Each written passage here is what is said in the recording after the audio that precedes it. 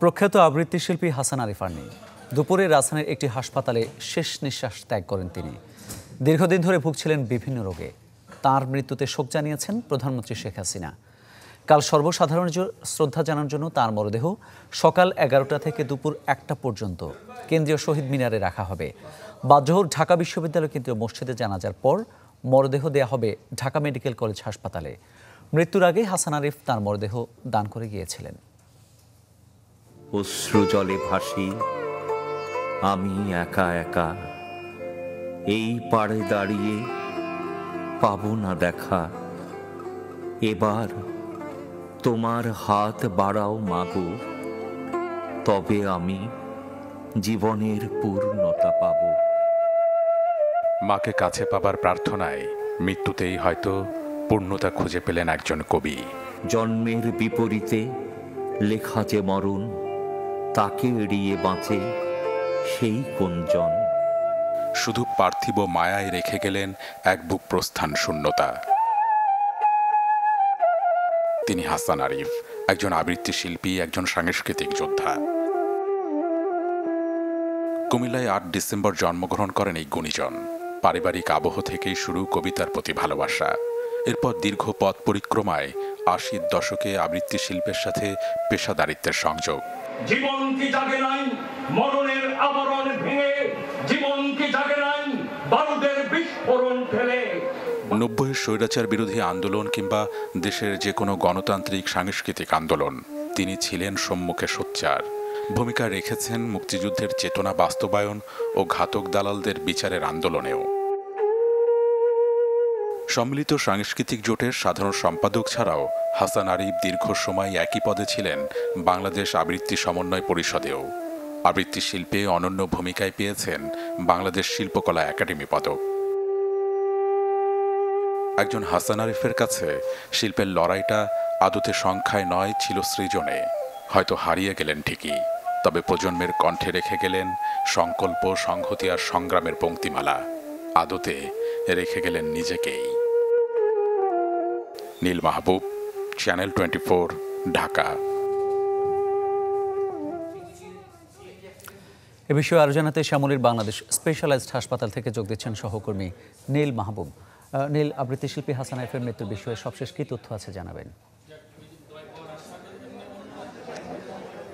মামুন, এই মুহূর্তে আমি আছি শ্যামলীর বাংলাদেশ স্পেশালাইজড হাসপাতালে এবং এখানেই কিন্তু আসলে তার মরদেহটা আছে। এবং আপনাকে যদি বলি যে আসলে এই ছুটির দিনেই জীবন থেকে সারা জীবনের জন্য কিন্তু ছুটি নিয়ে নিলেন একজন আবৃত্তি শিল্পী হাসান আরিফ। এবং তিনি কিন্তু সম্মিলিত সাংস্কৃতিক জোটের সাধারণ সম্পাদক ছিলেন এবং একজন সংগঠকও ছিলেন।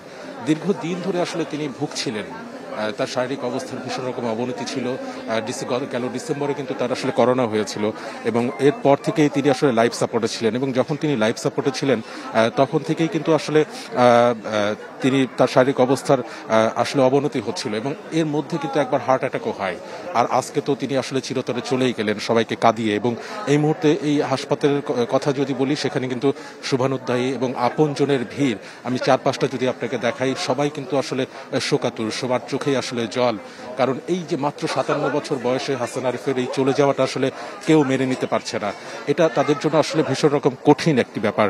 এবং সবাই বলছেন যে একজন হাসান আরিফ চলে গেছেন, আরেকজন হাসান আরিফ আবার আসলে কবে তৈরি হবেন, সেটি কিন্তু আসলে প্রশ্নবিদ্ধ। কারণ তার মতো একজন সংগঠক, তার মতো একজন আবৃত্তি শিল্পী, তার মতো একটি কণ্ঠস্বর আসলে এভাবে হারিয়ে গেছে, সেটা আসলে কেউ মেনে নিতে পারছে না। এই মুহূর্তে সম্মিলিত সাংস্কৃতিক জোটের কুদ্দুস ভাই আমাদের সাথে আছেন। আমরা একটু আপনার সাথে কথা বলতে চাই যে পারিবারিকভাবে আসলে কোনো ধরনের সিদ্ধান্ত নেওয়া হয়েছে কিনা, কিংবা তার এই যে প্রস্থান আসলে কতটা কষ্টের।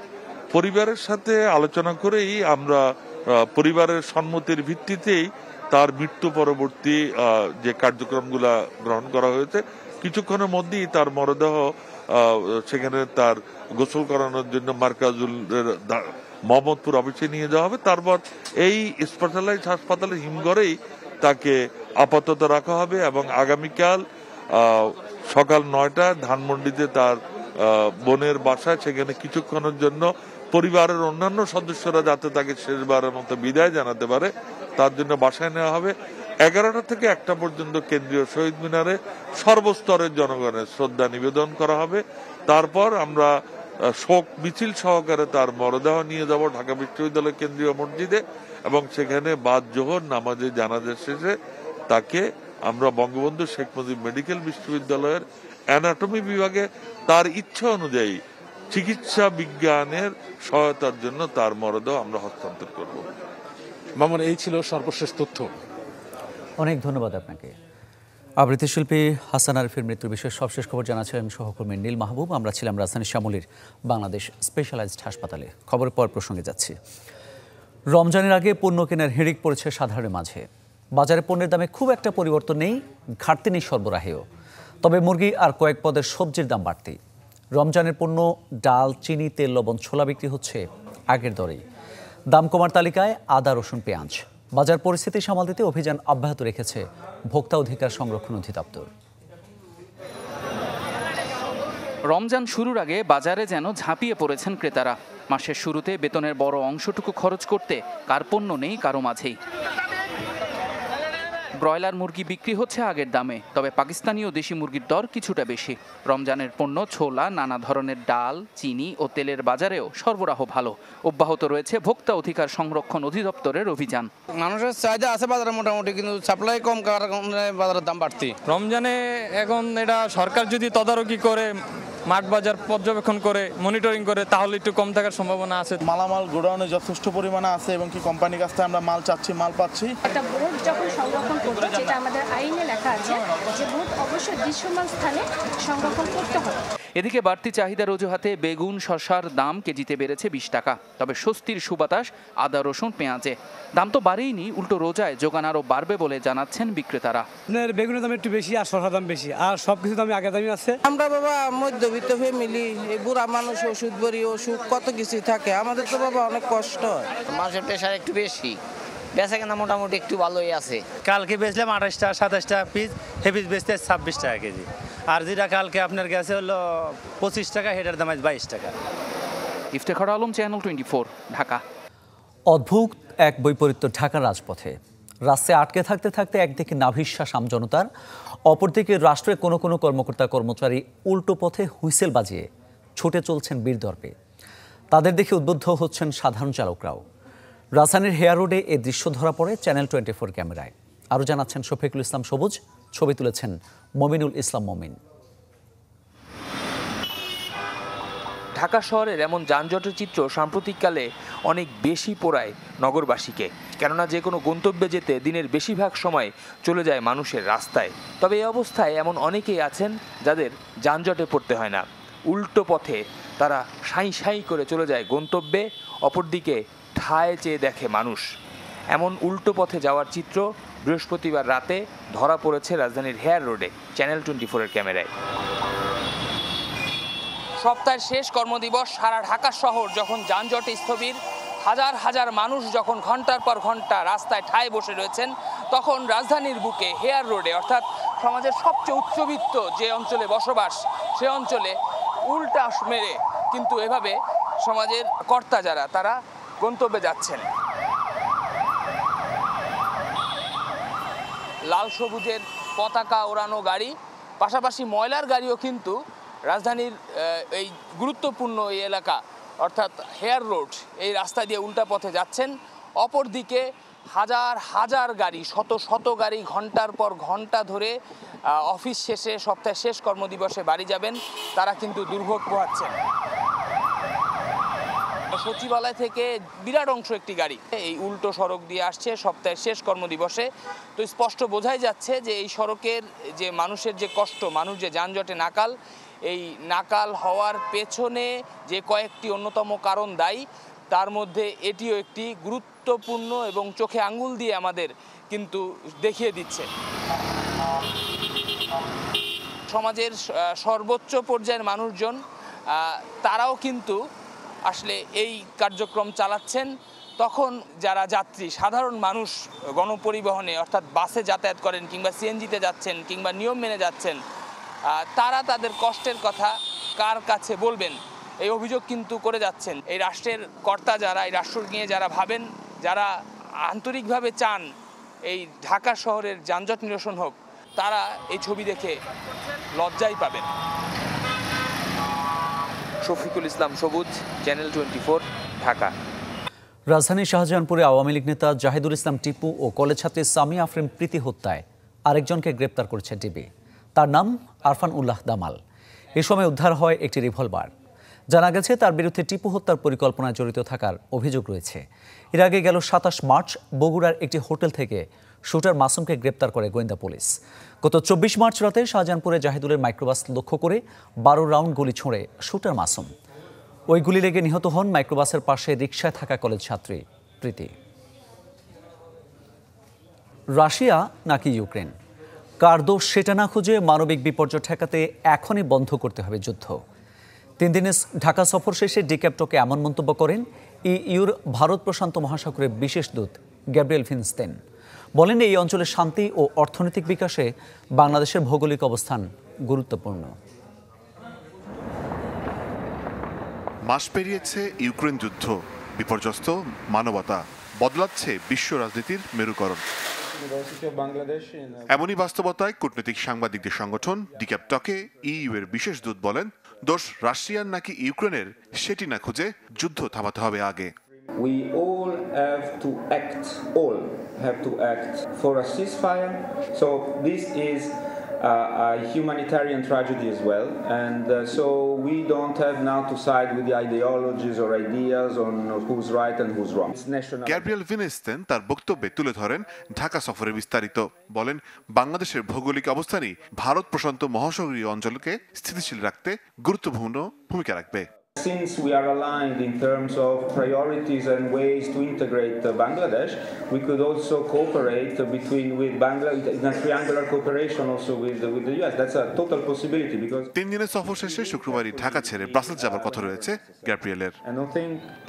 মোর্শেদ হাসিফ, চ্যানেল 24, ঢাকা।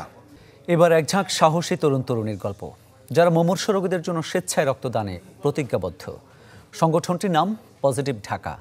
এখানকার প্রতিটি স্বেচ্ছাসেবক যদি এখনও ছাত্র জীবনের গণ্ডি পেরোননি, তবুও কাজ করে যাচ্ছেন মানবতার কল্যাণে। দুরন্ত শৈশব আর ভাবনাহীন প্রাণোচ্ছল জীবন ছিল এই অবুঝ শিশুদের প্রাপ্য, কিন্তু ভাগ্যের নির্মম বাস্তবতায় তাদের সময় কাটছে হাসপাতালের 4 দেয়ালে। ক্যান্সার নামক ব্যাধি কেড়ে নিয়েছে শিশুদের শৈশব কৈশোরের সব আনন্দ। তাদের চোখে মুখে কেমোথেরাপির যন্ত্রণার ছাপ যেন পরিষ্কার। এমন বন্দি জীবন থেকে কবে মিলবে মুক্তি? কবেই বা হবে এই যন্ত্রণার অবসান?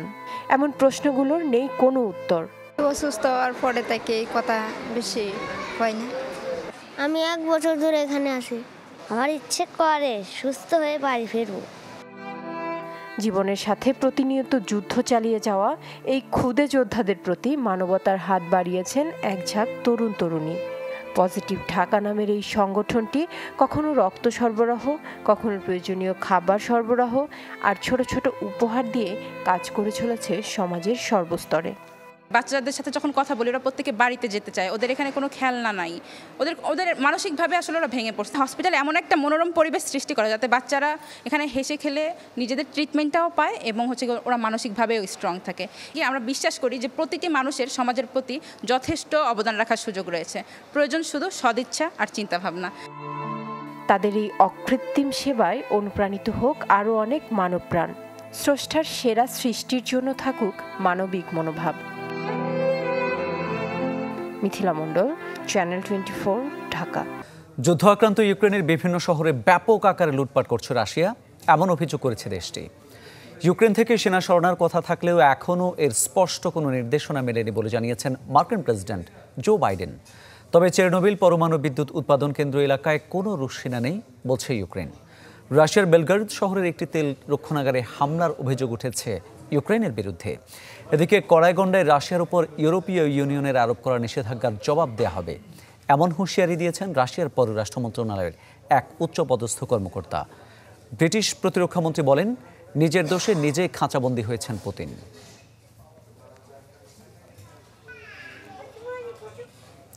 খেলার খবর জানাবো। ডারবান টেস্ট, খালেদ আহমেদের জোড়া আঘাতে দারুণ শুরু করেছে বাংলাদেশ।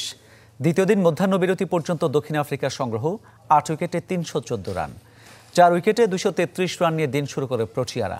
আগের দিনের অপরাজিত 2 ব্যাটার টেম্বা বাভুমা ও কাইল ভেরিনা গড়েন ৬৫ রানের জুটি। ভেরিনাকে ২৮ রানে ফিরিয়ে বাংলাদেশের প্রথম সাফল্য এনে দেন খালেদ আহমেদ। পরে বলেই মোল্ডারকে ফিরিয়ে হ্যাট্রিকের সুযোগ তৈরি করেন বাংলাদেশ পেসার। তবে বিপর্যয় সামাল দিয়ে লড়াই করেন বাভুমা। মেহেদি মিরাজের শিকার হয়ে মাত্র ৭ রানের জন্য সেঞ্চুরি বঞ্চিত ওই ব্যাটার। এরপর ইবাদতের দ্বিতীয় শিকারে পরিণত হন কেশব মহারাজ। এই ছিল বিকেল ৪টার খবরে। দর্শক, করোনার এই দুঃসময়ে স্বাস্থ্যবিধি মেনে চলুন। একটু পরপর সাবান, স্যানিটাইজার বা হ্যান্ড রাব দিয়ে হাত জীবাণুমুক্ত করুন। আর বিশ্বের যে কোনো প্রান্ত থেকে সবশেষ খবর জানতে ভিজিট করুন আমাদের ফেসবুক পেজ, ইউটিউব চ্যানেল ও ওয়েবসাইটে। এতক্ষণ সঙ্গে থাকার জন্য সবাইকে ধন্যবাদ।